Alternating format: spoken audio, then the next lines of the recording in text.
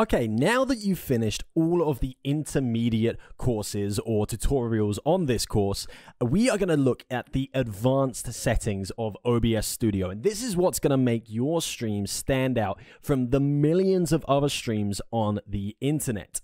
Today, we're going to take a look at plugins. Now, you might have heard of this phrase or these words from other streamers, or maybe online you've seen some videos about plugins. What are plugins? Well, OBS Studio is an open source software. And what that means is that anybody could code a particular code and install that code into OBS Studio to do something that it doesn't already do. A plugin is this code, this encoded feature that you are going to install into OBS Studio to give you a new feature that you can play around with and show your viewers. Why does this make OBS Studio so impressive? It's because other competitors like Streamlabs OBS are not open source software. And that means that we can't install our own plugins. Every single feature that we want on Streamlabs OBS, we have to rely on Streamlabs to install it.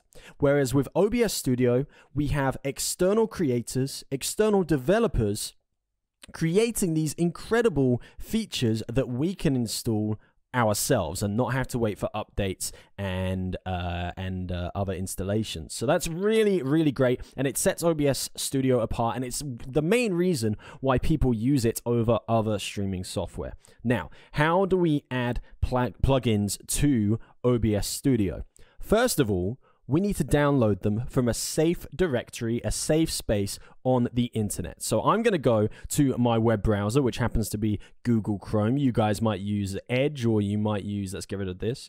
You might use Edge, or you might use Firefox or something like that. You're going to go to Google or your normal search engine and search OBS Studio plugins. The top result will be OBS Studio plugins, OBS forums by obsproject.com. There are other places on the internet where you can download plugins from, but this particular forum is safe and community tested. So I'd always recommend getting your plugins from this forum. We're going to click on the link, and it's going to take us to this page here. And it's not particularly complicated. It's not a complex page. It's just like a standard forum. The title up here will be OBS Studio plugins. We're in the resources section, which also includes some themes, tools, guides, classic plugins, etc., etc. But if we scroll down in the OBS Studio plugins section, you'll see we have a large list of plugins here to choose from. It could be anything from a face tracker to scaling sources to sounds to waveforms, making visualizers for your audio. What else do we have here? We have some custom delay plugins. We've got tons of really cool plugins. Move transitions so that things move all around your screen when the transitions happen.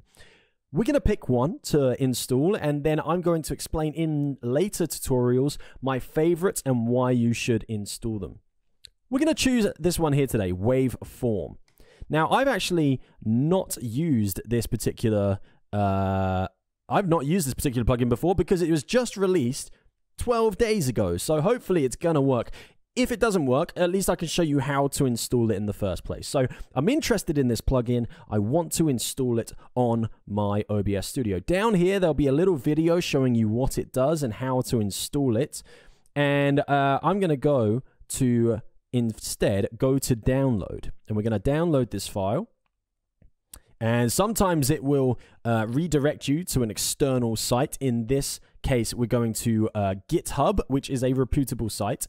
In some cases, it will just download it for you straight in that window. So it depends what you want to do. Now, there are two ways of installing these particular plugins. The first one is an exe file installer. If I download this file, it will install the plugin automatically to OBS Studio, and I won't have to do anything else. So usually I would download the exe, click install, restart OBS, and it's done. But a lot of plugins, you have to download the raw zip file and do it yourself. So we're going to do it this way instead. I'm going to click on the zip file. It's going to download. I'm going to show the zip file in my folder. There's a lovely picture of my friends at the F1 and a funny picture of Max Verstappen there. Apologies for that.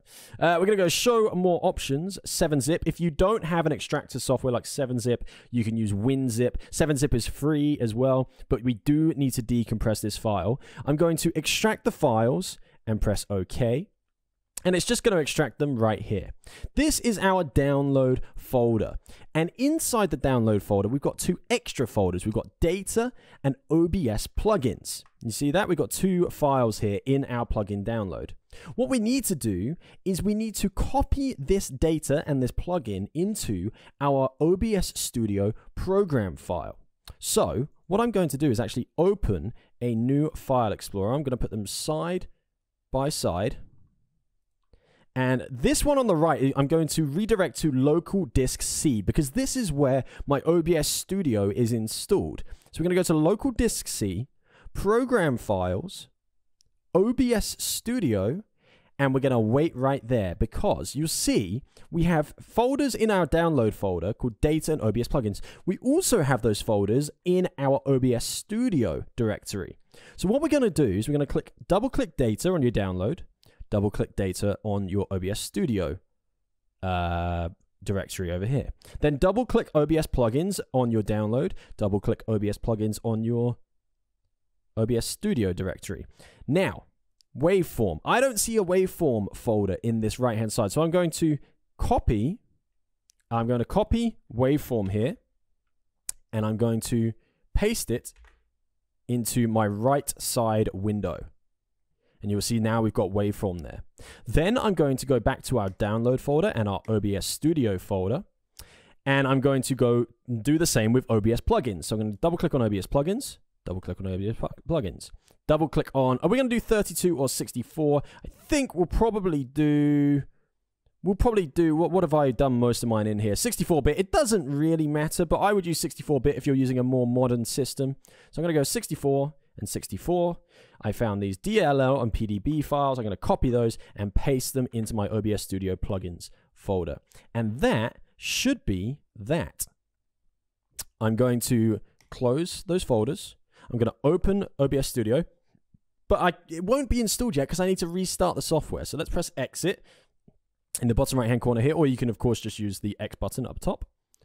Let's reopen OBS Studio. And fingers crossed, we're going to have a new plugin, but let's see where it has put it. It will sometimes put it in tools. Sometimes it will give it a new tab like Stream Effects here, but most of the time it will be a filter. So let's go and add an audio input capture such as, actually let's do this. I'm going to go turn on some audio, some copyright-free audio. There we go. And we're going to see if we can add a waveform to this particular audio. You can see it's being picked up in the bottom here. I'm going to right-click on the audio output capture. Click filters. And in here, no waveform. So where has that gone? We've got it somewhere. Add a source. It's a new source. So sometimes it will install your plugin as a new source as well. Here's waveform. Press OK. Audio source, audio output capture. And you can see that we've got a waveform.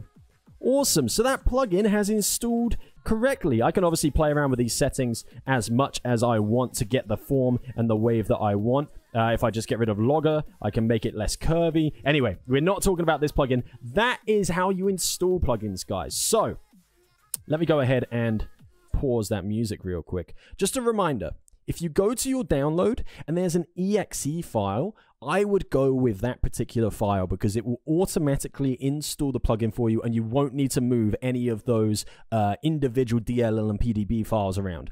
But if you do have to do that, if it only gives you the zip file option, extract the folder, find those two concurrent folders in your OBS directory and your download, and then copy the files from each folder to the other. Follow this tutorial exactly, and you'll be able to install as many plugins as you want in the future.